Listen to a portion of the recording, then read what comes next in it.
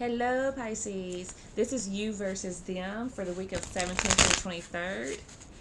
Them being the person that you're thinking about or the person that's thinking about you. It could even be somebody that you are oblivious to that is in your energy field, okay? Keep in mind, too, that these energies can go vice versa. They can even overlap.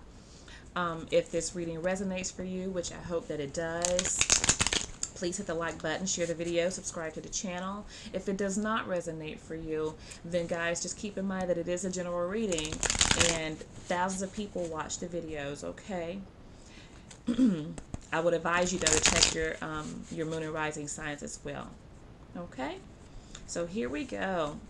Pisces friends. If you guys are interested in a personal reading, please visit the website.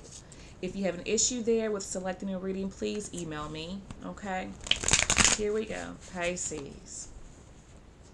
You? Oh my gosh. Six of Cups, the Sun. Six of Swords. And the Four of Swords. Then we have Two of Pentacles. Ten of Pentacles. Ten of Wands. The Knight of Cups. So for you, I see that there is somebody that you share past with that makes you truly happy. You see complete happiness with this person. They are the sun for you. When you think about them, you get butterflies. I feel like when you're around this person, you feel like a kid because you're so happy. Let's see if I can move this over and down a little bit. They make you so happy. I feel like before, you know, you almost feel like the sun is on your back. You know how, if it's cold outside, when the sun is shining on your back, it just feels like so good, so good. And I feel like this is how you feel about this person. You've been through something here in the Six of Swords, moving out of that. You're going into a calmer area in your life here. Learning to just relax and go with the flow. Take things as they come. Okay? Because the Six and the Four of Swords is laying down a burden. That's the Ten of Swords. This person makes you forget, I feel like, those things that really, really bother you. They seem really minuscule at the end of the day when you're with this person. This is the way that I feel that you are feeling. They give you this sense of like you can relax around them. You can be yourself around them. Okay?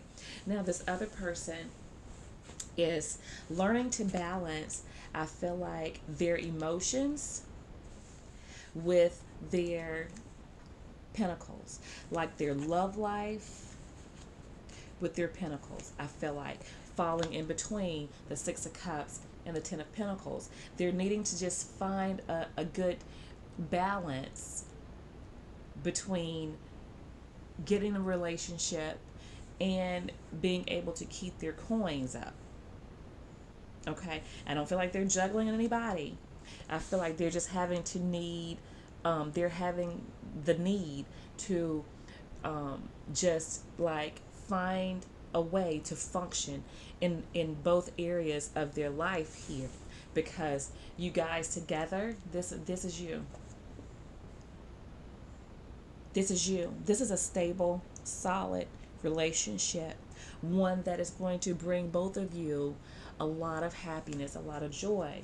Enjoy spending time together, enjoy talking to each other, going places together, and both of you, no matter what, is willing and ready to do whatever it is that you need to do to make this thing work here. I just feel that way.